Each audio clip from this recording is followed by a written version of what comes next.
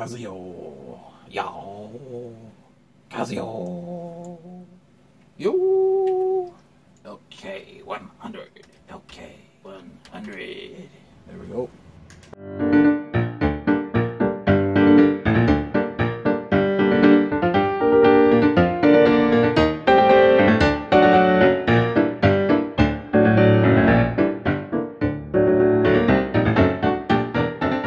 Well, hey, this is Brian from Logic Pro Hacks.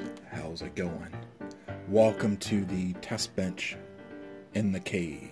I found this really cool MIDI device, and I love MIDI, as you know. And this is a 4x4 MIDI, or MIDI 4x4 made by MidiPlus. And what's really cool about this device is it can do 4 keyboards in and out for both MIDI. On a typical MIDI connection, you have your in and your out. This is a brand new box, just ordered off of Amazon Prime. With Prime, you get free shipping. And I ordered it on a Friday, and it came on a Sunday afternoon. Very quick. So, further ado, let's open it up and see what's inside it.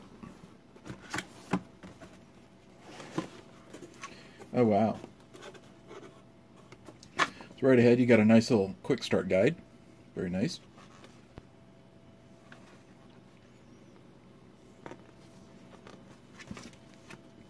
Gives you some very nice pictures on how all the hookups look like, I mean. So that's pretty good. And this is the type of device that does not need drivers for OS X. You just plug it in and it'll just automatically show up. A compliant list device or something like that. Alright, so then in this other part, get a little nice little USB cable wrapped up real nice. And then here's the bad boy itself. Oh man, this thing's heavy. There we go. That's in its packaging. Kind of portable, kind of nice. Now keep in mind, MIDI is not audio. You'll need to run separate connections for audio on your audio outputs on your keyboard. This just controls the messaging, the send and receive signals to input MIDI data into like a DAW like Logic Pro X or Logic Pro. Take that off. Oh, that's really nice. It's got this luminized steel luminized metal. Feels really nice. Yeah, it's a solid construction. Very good. You see you got 3 and 4 on the back with the V connection right here. And then you got MIDI 1, MIDI 2. You have all the lights, the in and out lights that show what's going on. And it looks like this little power light right there. And you turn around right here, and you have MIDI 3 and MIDI 4. And then you have your USB. Very nice. I love the feel of it. Solid construction. Feels well. And very short. Something you could throw in your backpack. Now, why did I buy this? It means I can hook up 4 old style keyboards.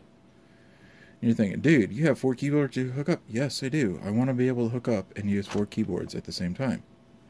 Now let's go ahead and see if there's anything else in here. No, nothing to the bottom of the box. See, it's a nice looking box. It's got the drawings on the show how things are synced up there. So we'll go ahead, put that back in the box. Put this in there. I don't read directions. No stinking directions. Put the side out over there.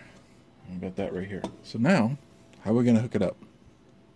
Alright, well, I got some toys that we could use to hook it up. First thing we need is a USB. Now keep in mind, when you use a USB like this, since it's going to be going to so many devices, you want to make sure that this USB goes straight into the computer, that it's not going onto a USB bus or a USB adapter or something like that.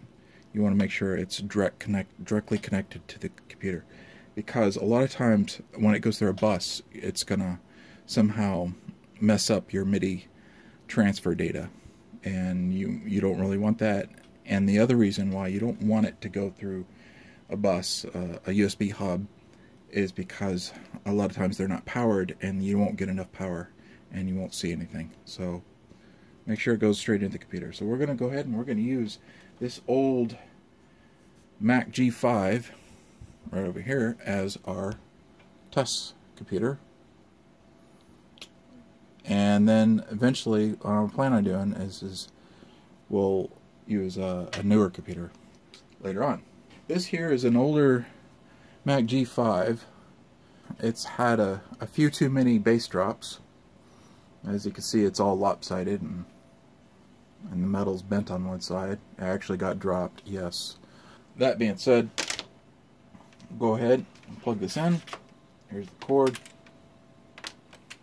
You can see you want the male side right here, or whatever you want to call it, this side, this connector. Go in and find one right here. Oh, if I can get it. There we go.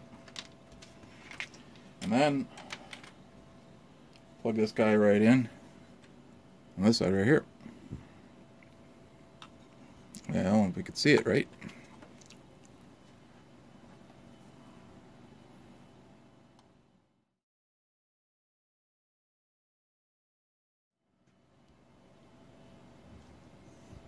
Okay, so as you see, it plugs in, nice little blue LED, show you have power. So the next thing, let's hook up a keyboard, see what happens. What do you need to hook up a keyboard with? You're going to need one of these kind of cables. Actually, you're going to need 4 of them. You can get them off of Amazon, about $6 or $7 a piece, and they have a red and a gray on each end. Now how this works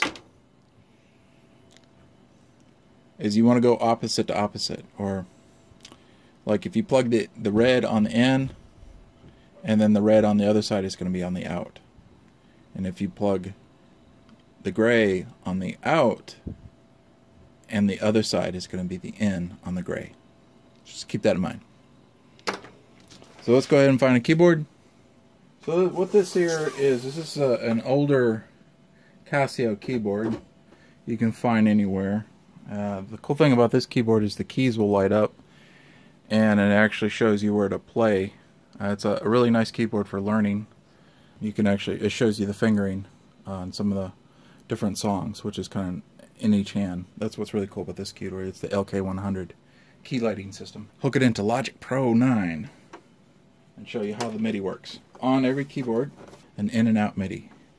You can see this one right here. So zoom in here. Zoom, zoom, zoom, zoom, zoom, zoom, zoom, zoom. There you go. You can see right there, you have an in and out. Those are the 2 connections that you want to use for the MIDI. It doesn't matter what color you use, you just got to remember which side the other color goes to. So right now, I'm going to put the red in the out. I'm going to put the gray in the in. Like so. Red on out, gray on in.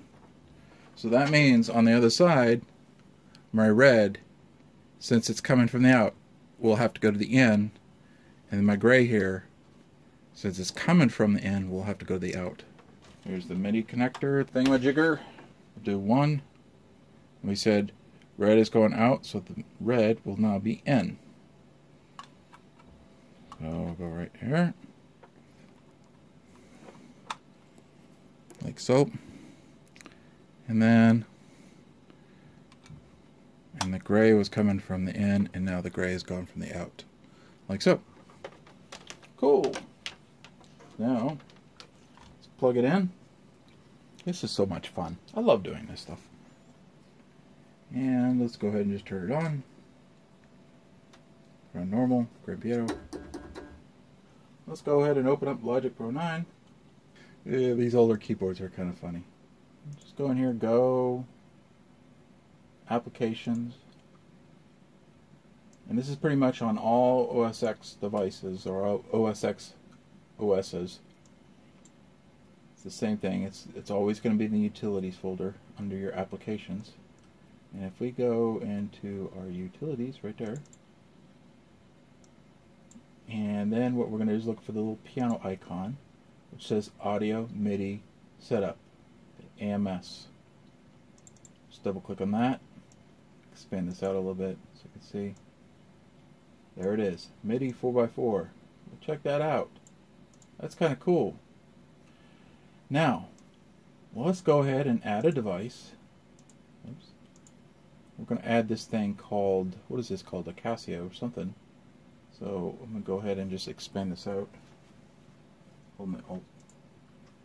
And we're going to go here and do Add Device.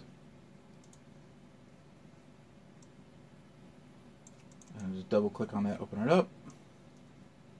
And we're going to name it.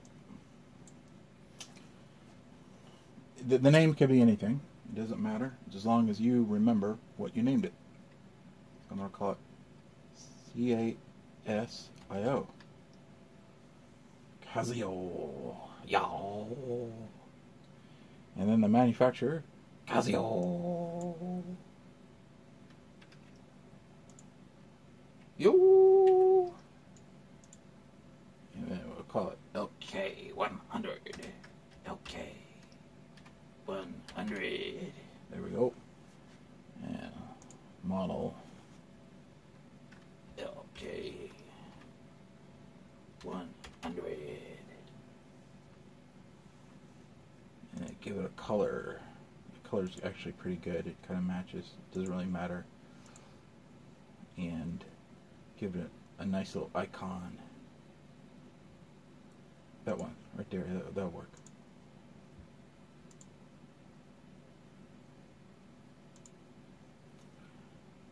Ports. This is important. Just rename your. Just double click right here to rename it. And we're going to name that to. Call it LK-100 for short. As a matter of fact, I'm going to go CASIO LK-100, something like that. So the MIDI in and the MIDI out, that defines, that's what you're telling OS X how many actual MIDI connections are on your keyboard. So this only has a 1 and a 1. So a 1 in and a 1 out. So that's all you need. Some keyboards might actually have more than one. So, and you would define it in there.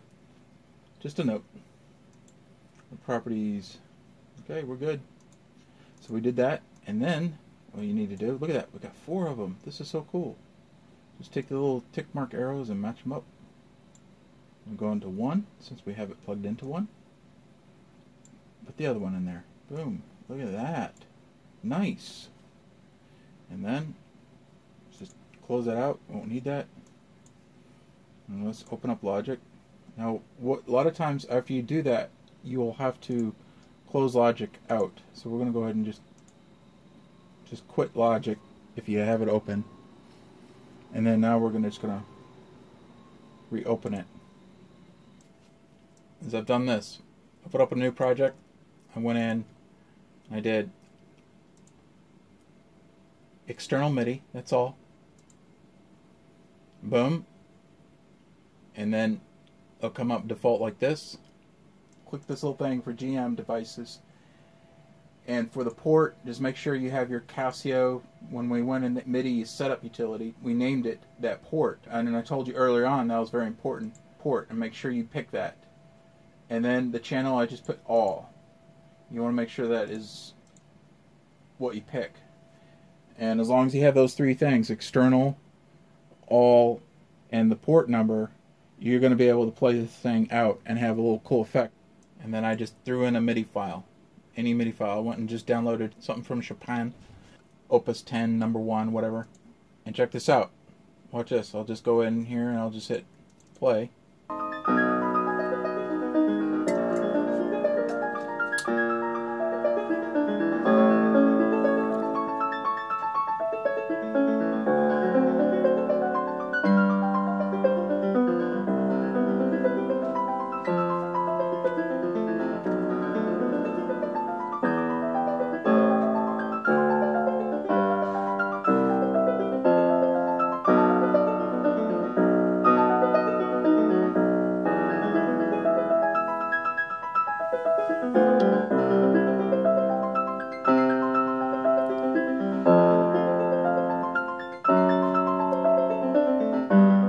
what is happening here, the MIDI from this is actually being injected through this device right here, this little MIDI 4x4, and there's no audio at all being transferred. It's just sending messaging data. Turn that back on. It's sending this control data from the little MidiPlus guy into this keyboard, and it's using the internal sounds, playing the internal sounds back onto this keyboard. So I thought that was kind of cool, a little cool trick that I wanted to show. You can pretty much do this in any kind of DAW that has a good MIDI program.